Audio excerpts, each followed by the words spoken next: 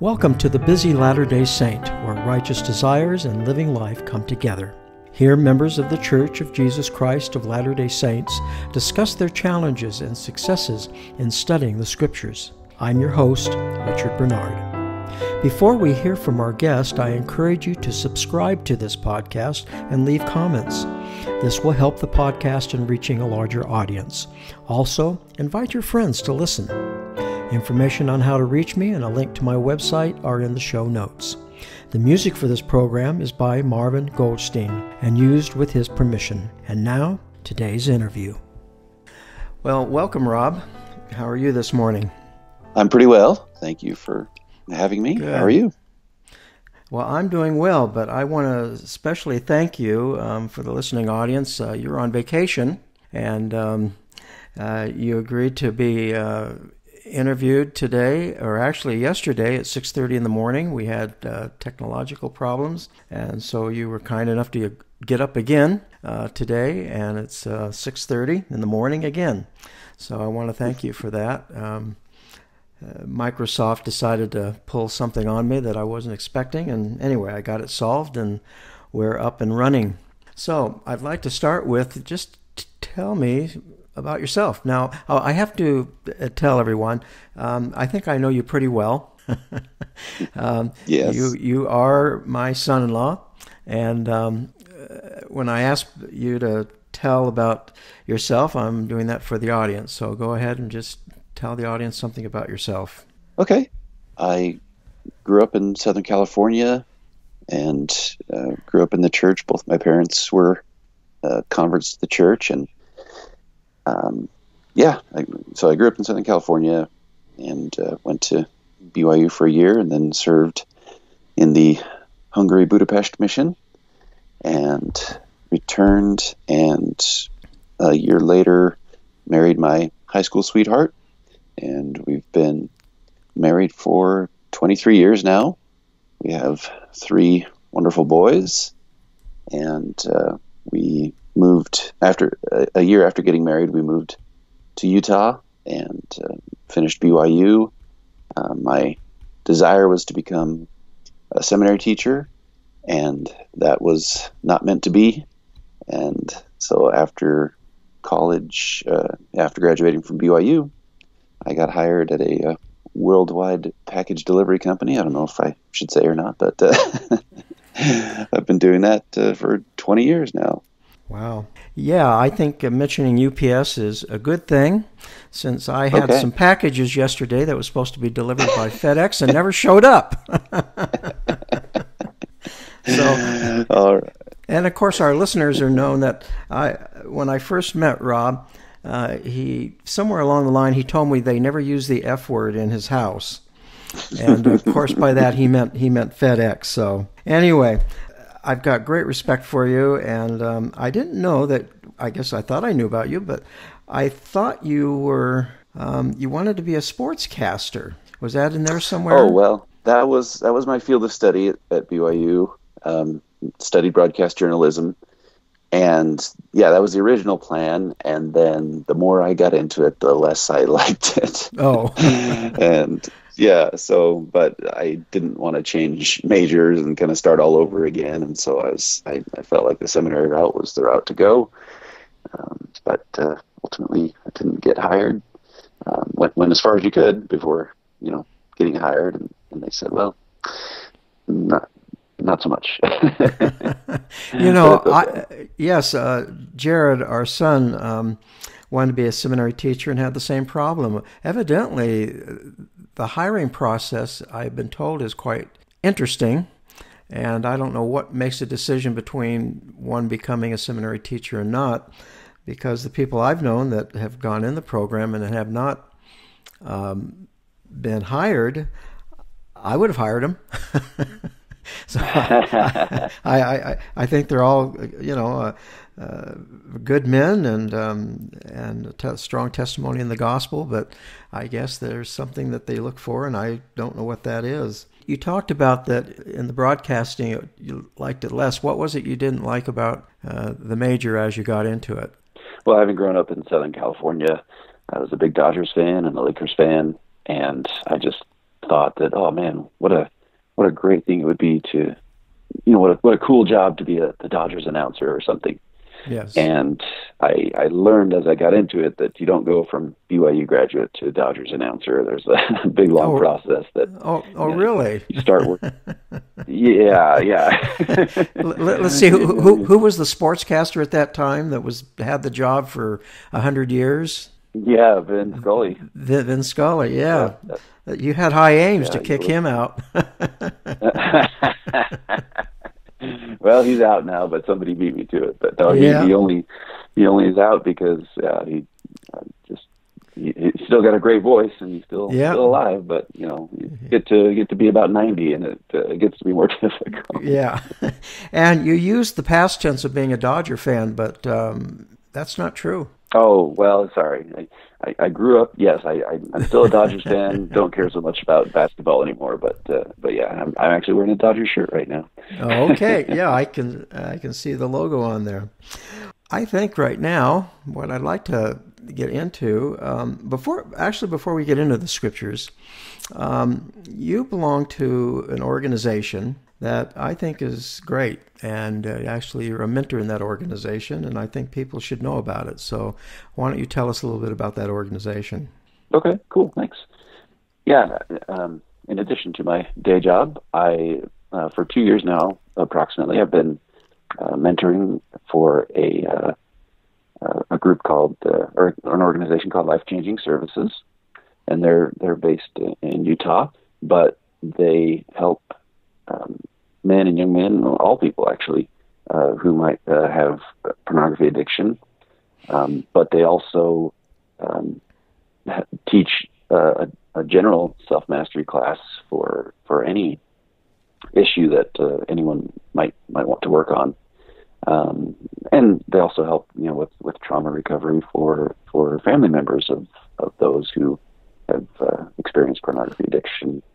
And so 2 years or so that I've mentored men and young men going through pornography addiction, and also teach that self-mastery class, which I went through myself, and it was helpful to me for I've found myself in life making a lot of the same mistakes over and over again, especially in regards to being a husband and taking good care of things at home. I love my wife very much. We love each other very much, and but we've had our struggles over the years, for sure. And so anyway, it's been very rewarding to be able to help people in their journeys, different kinds of journeys, trying to overcome, not necessarily addiction, but just any kinds of struggles. And then recently, me and a couple other friends in the organization, we started a podcast called Fathers Who Fight, and we discuss issues with regards to fathering and how we can step up as fathers in our families. And so it's been a fun. We've only got a few episodes done now, but we're just starting out, and so we're hoping to be able to slowly or quickly, if it works out that way, build an army of fathers who are dedicated to helping their families and training them in the gospel and helping our children and our families navigate this crazy world of ours. Well, I certainly think it's a great organization. In fact, I've set it up for you to talk to my bishop, because I know in our ward, currently I'm serving as the Elders Quorum president, which I keep saying I thought that was a young man's calling. But anyway, I become aware that we've got several people in our ward, and from what I'm hearing, it seems to be very common.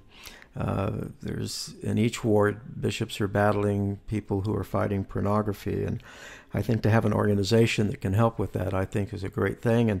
And by the way, for our listeners, I've listened to Rob's podcast. In fact, I listen to it each week, and I think they're doing an excellent job. They're talking about principles. At least that's what the subject's been for the last few weeks, and I think it's a great podcast.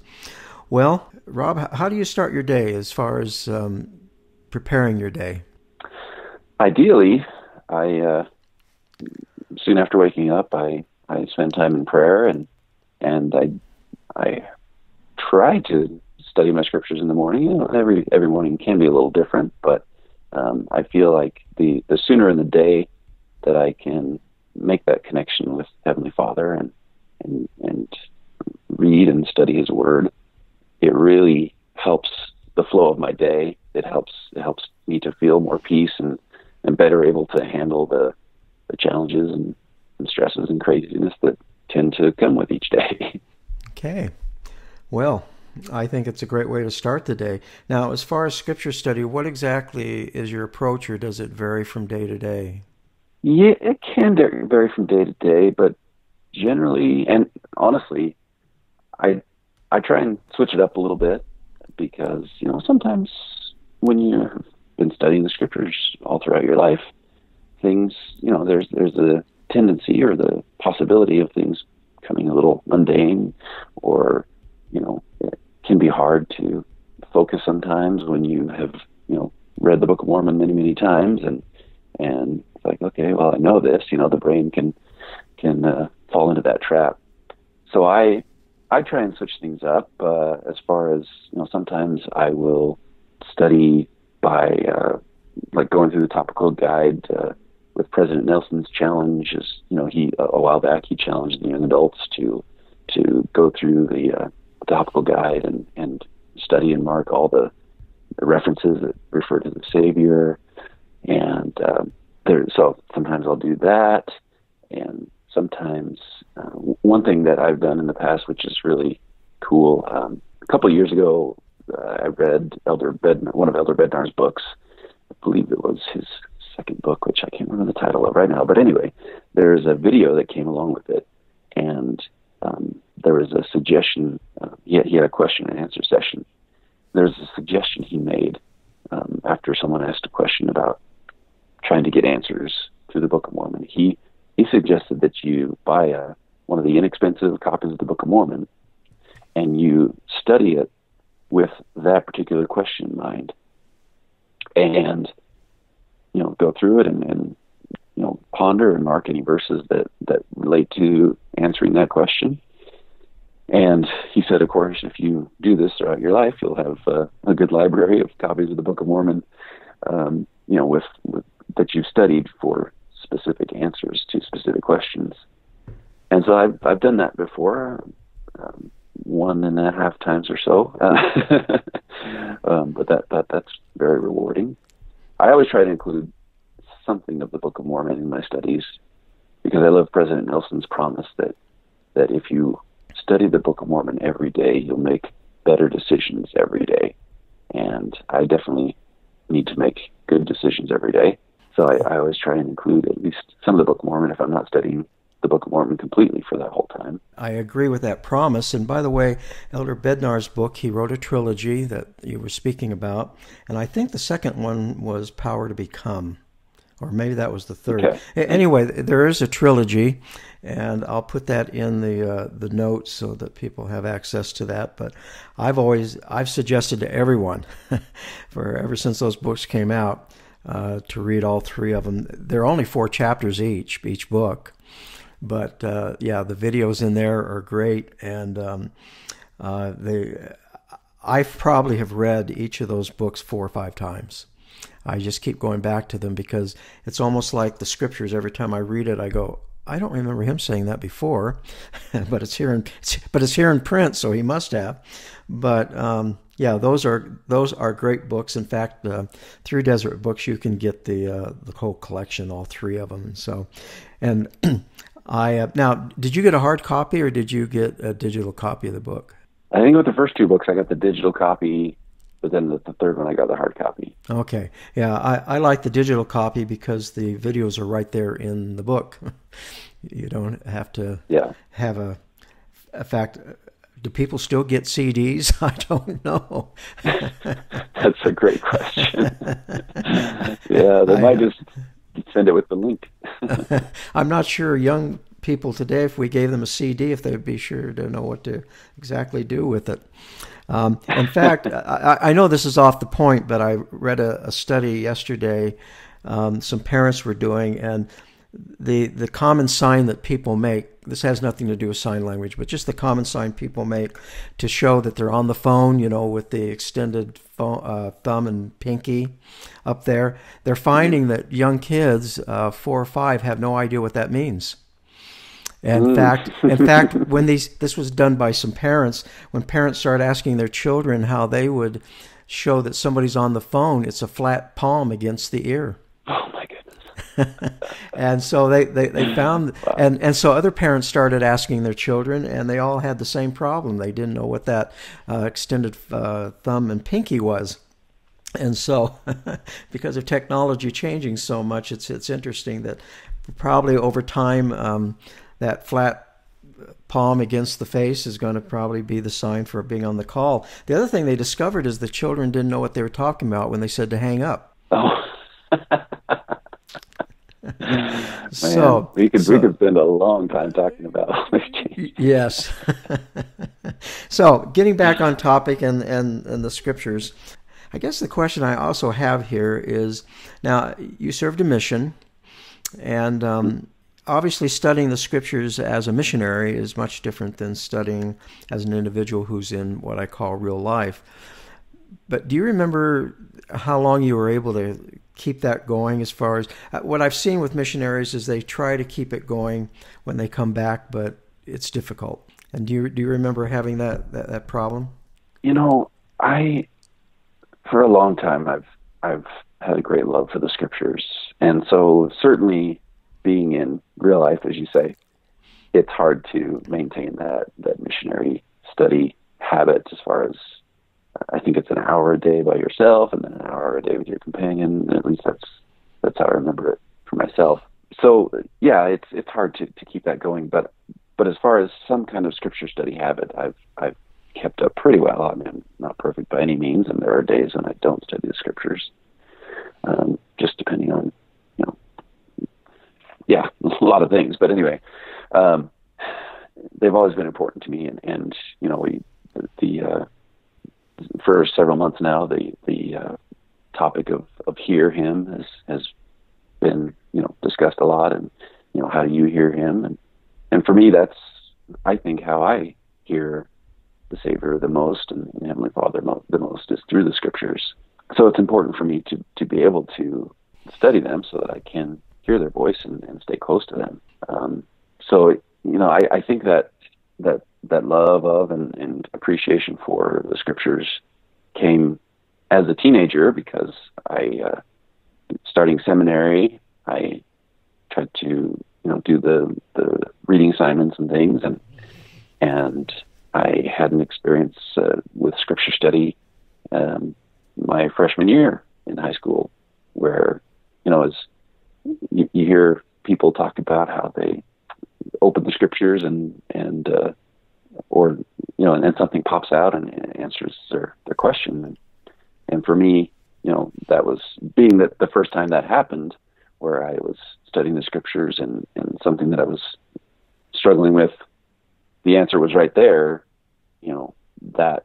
That love for the scriptures began to develop, and so I really do feel like a lot of times my prayers are answered through scripture study, whether it be the actual verse itself that I study or impressions I get while studying. Well, when you get those impressions, what do you do? Do you record them?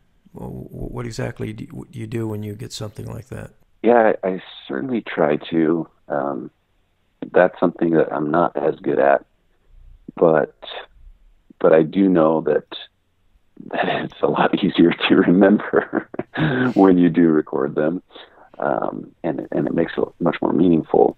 And I remember a promise from Elder Richard G. Scott too, where he talked about that when you record them, it shows Heavenly Father that you value the information He's giving you, and it's a sign that He can trust you with more information. And so I do try and record them. My system for recording is a work in progress, as far as sometimes for a long time it was notebooks, maybe spiral notebooks and things. More recently it's on my phone, and even more recently getting into the Gospel Library app, and thanks to you and you're showing me that it's such a great tool for doing that. I've been trying to use that more and more because it is. I think it is important to be able to keep it in one place where you're not forgetting where you wrote it down, and it's difficult to lose, that kind of thing.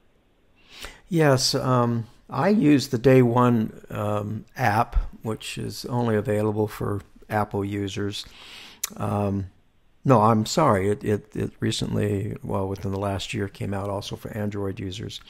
But I love the Day One app. Of course, that's where I record a daily journal, and then I can have numerous journals within that app, and I have one for Revelation and one for Scripture study. I tend to use my notes in the Gospel Library for information that does pertain to that particular verse or chapter or something. And so it just goes to show that there's different ways to do this. I know someone in a class that I have for senior missionaries, this was a few years ago, but he said, I use my notes in the Gospel Library for meeting notes in the church. And so he goes to the notebook section and actually has a whole section of meeting notes. So, but yes, it's important, regardless of how we do it and where we record them, is to record them. And you're correct that as we record them, we do receive more information. And when I worked with the missionaries at the MTC, that was something that I really worked on with them to record what's going on, because as you pointed out, the feelings, the revelation, whatever you want to call it, not very often has anything to do with the scripture we're reading. And Elder Packer has said that the scriptures are simply the door or the key to revelation. And so once we get in that spirit, then revelation can come. Although I've discovered it doesn't come all the time. Right. I don't know if you've had that experience. Maybe you're different. Every time you read the scriptures, the heavens open up and you have a paragraph of revelation, but that doesn't happen with me. I've often wondered what makes the difference. But anyway, it appears, at least for me, it doesn't come that often. You mentioned the various ways that you approach the scriptures. Do you find that sometimes let me back up here a little bit. I'm trying to figure out how to phrase this. You mentioned earlier that you've read the Book of Mormon so many times, and I'm like you. The minute in fact, I'm in Moroni now, Moroni chapter 7 in my study. When I get to Moroni 10, that's the last chapter, right? Moroni 10. I will go back to the beginning and start all over again. And so, yes, you get to some points that you go, wow, what else can I get from this? And I think the answer is to listen more to the Spirit. And, for example, I've been in Moroni 7 probably for 4 or 5 days. I've really questioned what is faith and exactly hope and charity. And so I've gone back and looked at the Hebrew for charity, which, by the way, doesn't actually exist in the Old Testament, I found out. The translators of the Old Testament tend to use the Hebrew word that we might say for charity as love. And they just kind of leave it at that. And also mercy. They also translate it as mercy. So anyway, I've been studying, just trying to figure this out. In fact, I've even put it on a mind map. And so as an opening to what I'm doing in that way, is there anything different that you do from time to time? Do you tend to stay in a chapter for a while, or a verse, or does maybe a verse just kind of ring true to you? And of course now you do the important work of getting packages to the people and keep the economy going here. And of course you're by yourself all day. And so sometimes the scriptures stick with you for a few days, or do you have these experiences? Yeah, I mean, for me, the most meaningful scripture studies many times have been when the whole time I'll spend it with just one verse, or maybe just a couple verses, because you're trying to dissect it and ponder it and really you know let it sink into your heart. Well, I should say me, not your. Um, but yeah, so there are times when I'll go back to the same verse or set of verses for a couple days in a row to really let it sink in. Yeah, it, and that's the thing too, is sometimes, yeah, if I am reading chronologically, I'll there's a verse that will stick out, and so then from there I'll go off and whether it be a word or a concept, look at the footnotes, try and find the original meaning of the word. I love the etymology of words and where they originate from, to try and get the true original meaning and what it stands for and things. So yeah, that happens for sure. And another funny thing that happens to me a lot of times with scripture study is, no matter how long I decide to set for my scripture study time, currently my scripture study goal is 15 minutes in the scriptures and then listening to a conference talk at some point during the day. But no matter how long I've set aside for scripture study time, it tends to happen where towards the very end, as it's getting close to the end of that time, that's when things really start to roll. And so it can be hard to stick to that 15 minutes, as it were, because that's when things have started to open up, and it's like, oh, I want to make sure I get this written down, or I want to look a little more into it. So that's an interesting thing that happens to me a lot as well. Yes. Interesting about time. I've mentioned it in my book, but I did extensive research on the general authorities and their talks about how long we should study the scriptures, and none of them give a time, except one from President Benson, who was quoting somebody else, I believe. Anyway, he said 30 minutes seemed to be a good amount of time. But I found, years ago I did a survey of people. It was a small survey, but I found that people quite often feel that they're just not studying the scriptures enough, even though some of them said they were studying 45 minutes to an hour a day. And I think we have a tendency, and part of the reason for this podcast is we have a tendency to think that, if we're not studying the scriptures an hour or 2 hours a day, and our minds are constantly on the Savior, that we're somehow not doing things right. And I know for me lately it's been, how can I spend more time pondering the scriptures, not necessarily in front of them, and also how can I spend more of my thought process during the day focused on the Savior. And I'm finding it very difficult, because my mind can easily get into, okay, I've got to edit this podcast, or I've got to get ready for the class I teach for the missionaries, and so I'm still struggling to figure out how to do that. But no, you're absolutely right. After 10 minutes or 15 minutes, the ideas start coming, and it's hard to stop, but then you've got a job to get to. Mm-hmm. I don't think you can show up and family, and I don't think you can show up late to your work and say, well, I got carried away in the scriptures for an hour, and I'm sorry I'm late. Right. They might say, well, if you enjoy reading the scriptures so much, we'll just let you read it full time. Right. So don't want that to happen. Yes. So we do have these challenges.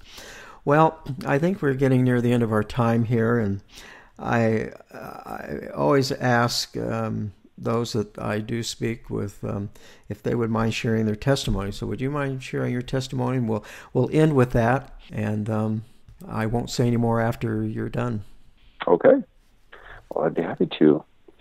As I said, for me, my conversion to the gospel and love for the gospel and the Savior and Heavenly Father started fairly early. Fortunate to have grown up as a member of the church and not have to look far for the truth.